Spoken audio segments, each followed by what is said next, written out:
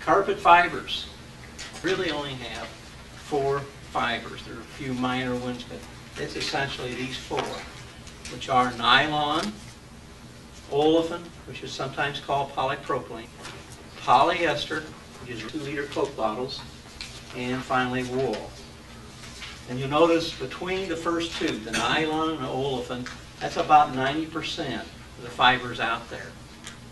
So that's by far the most. And of course the biggest one, nylon. You have no clue in the world, you have it's 60% probably nylon. Some character, and then of course 8% for polyester, about 2% for wool.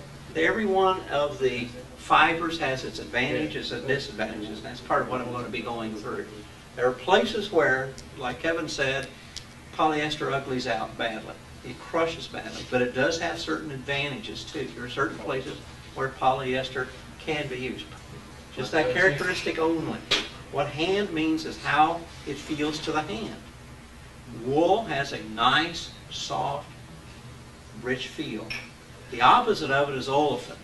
100% olefin has a harsh, plastic-like feel to it. How do you know what this stuff is? Well, the first question is, do you really need to know? Most of the time, you don't need to know. You don't need to know whether this is nylon, olefin, polyester, or wool to clean it in here, do you? You really don't. So why would you need to know? When would you need to know? You have to do some spotting. Right, when you get into some serious spotting, you're having a problem, or there's some kind of problem going on, some kind of excessive soiling going on, something like that, then we may need to know. So anyhow, if we really need to know what kind of fiber this is, we can do that. Nylon dissolves in formic acid. You don't really need to do that. The 2 easiest are wool. Well, the chemical test is it dissolves in chlorine bleach. Drop some in some Clorox in about 10 minutes. All that's left is foam. It kind of tells you what happens if you spill some chlorine bleach on a wool carpet or a rug. Not a good idea, is it? But there's something even easier with wool we'll get into in a second, which is what? What's the easiest way to tell whether it's wool or not? Burn. Yeah. Light it up with a cigarette lighter. Smells like what? Burned hair, because that's really what it is. The other neat one is olefin. It's the only fiber that floats in water. Here I've got a beaker of water. I've already squeezed the air out of it, dropped it. There's another one. Again, I pre-wet it and squeezed all the air out. What do you know about the first one? It's not old. What is it probably? The second one sank or floated. What is it for sure? It's olefin. Is this hard or what? Burn tests, yeah. Now burn tests get a little more complicated. Some people like to get carried away, inspectors and so forth, and they like these tests. First of all, if it melts, what's that tell you? It's synthetic. If it burns, it's natural. It's wool. Could be cotton or silk, but if we're talking about carpet again, we're talking about wool. Some other characteristics. We have absorbency up there. What is absorbency? It is how much water will this fiber hold on to? And who cares? What does it matter? Well, it can matter a great deal. For example, you had a flood damage job, and it's wool. How heavy is that wool carpet now? 2. Every 100 pounds of wool now weighs 130 pounds. If you had to carry it out, it's going to weigh a lot. Plus, obviously, wool loves water, so getting that water out of there is going to be much more difficult. The other thing is, yeah, it shrinks, and the other thing is, most things that get dissolved on a piece of carpet are dissolved in what? Water. So if you think about it for a second, like if somebody spills some coffee or Coke, something like that, with wool, what happens? It soaks it up like a mop, doesn't it? Does it want to let go of the Coke, etc.? No, it doesn't want to let go of it. The opposite of it is olefin. It hates water to the point where the old Teflon and Scotch-Guard protectors didn't do any good on them because they were dissolved in water. Fortunately, 3M and DuPont recognize that as a problem and have reformulated so that their products are now effective on olefin. And we used to always tell people, don't use protectors on olefin because it's a waste. That's no longer true. Okay, wonderful. This does not, let's say this is 100% olefin laying on this floor. Now in your mind you might think I spill something on there and since it hates water, it just sits there in a puddle. And I can pick it up and nothing happens. Well, actually what does happen? Yeah, it just instantly goes to the pad and the backing spreads out. And that's the problem with the olefin. Abrasion resistance simply means the ability for the fiber to resist scratching. Scratching? Why would I get scratching? Well, what kind of dirt gets tracked into a room? Everything we shoot. Yeah, concrete. You're going to have concrete dust. You're going to have sand. That's what abrasion. So you notice up here which one has excellent abrasion resistance. Nylon. It's the fiber that's going to hold up the best to heavy traffic. In fact, what you'll find is as we go through this, overall, what is the best fiber? Nylon overall is absolutely the best fiber. There's only certain circumstances where certain of the other ones would be better. How about chemicals? Well, we have two extremes again. Wool is bothered by virtually everything. Chlorine bleach, spill some Clorox onto a wool carpet or a wool rug, you can forget it. It'll dissolve it. It's one of our tests is we just clip some, drop it in some Clorox, and about 5 minutes all that's left is foam. What's its opposite? Olefin. You could build a car battery out of olefin. It's not going to bother. Nothing's really going to bother olefin. Nylon isn't affected by weak acids, but it is affected by extremely strong acids. Polyester, think about those 2-liter Coke bottles.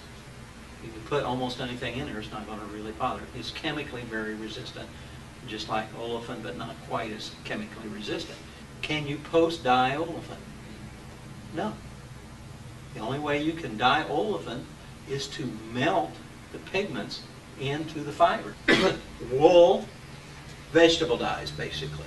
Various types of dyes like that. Back to nylon again. I put 3 initials up here. AAN.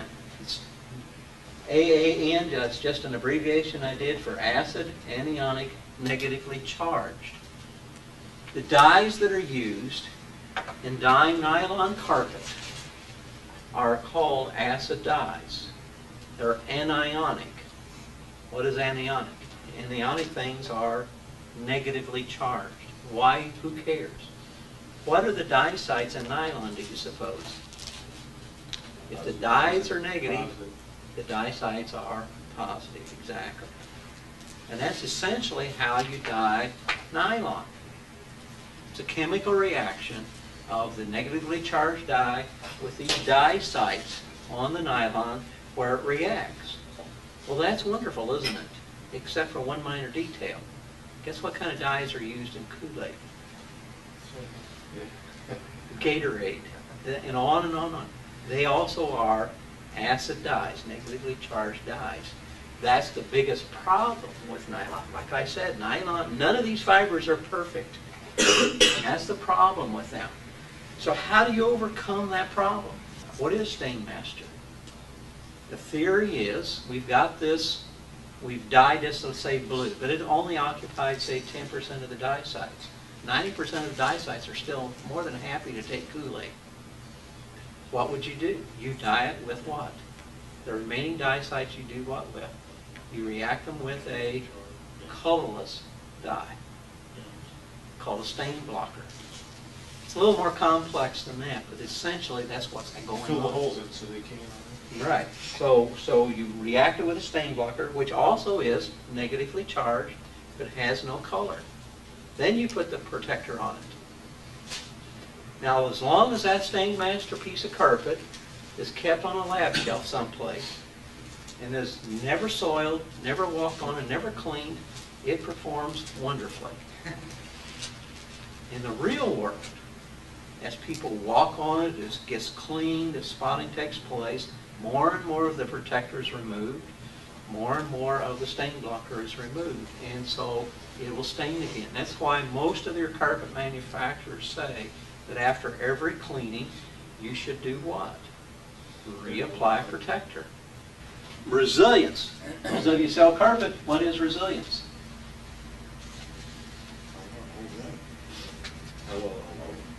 What? Oh, bounce back. Yeah, the ability to bounce back, the ability to recover. This isn't a very good slide, I don't think, but I forget even where I got this. This is nylon after traffic. This is olefin. And olefin, of course, gets all squished down. What can you, if it's olefin, can you do anything about it? Can you go through there and steam it like they say and it pops right back? Olefin has how much resilience? None. Most charts I see say fair, bull. There's none. None whatsoever. It will not recover, whether it's from traffic, furniture sitting on it, or anything like that. Polyester, poor. Wool and nylon are excellent. Wool, of course, is bothered by virtually everything. Sunlight fades it. You've got problems with moths, beetles, and the sunlight can turn it yellow, that type of thing. Olefin, again, nothing bothers it. Type of fiber that's used outside, if somebody's stupid enough to do that, it should be olefin because the sun does not fade it. Nylon is that it can fade. Stain resistance. If stains are the problem, you just ask about a kid's room, what would you choose? What would be your first choice? It would be olefin. Your second choice would be, no? Polyester. Polyester. What would you definitely never want in a kid's room? Wool. Stains attracted to the fiber. Well, first of all olefin floats in water. It's the most oil-like. It loves oil. Acid dyes, again, Gatorade, Kool-Aid, even spaghetti sauce. All these things contain acid dyes. So that's the downfall with nylon. Wool's a protein. It loves proteins. What proteins might end up in a carpet? I put one of them up there. Urine.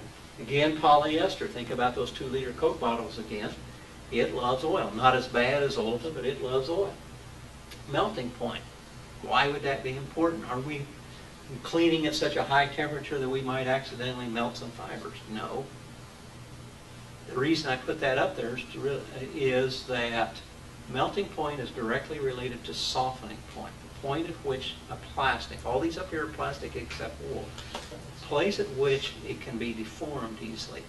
How could you, through heat, deform carpet fiber? It's not so much that. Dan touched on this yesterday. You guys talked about this a little bit yesterday. Moving furniture. As you drag furniture, what are you creating? Friction heat.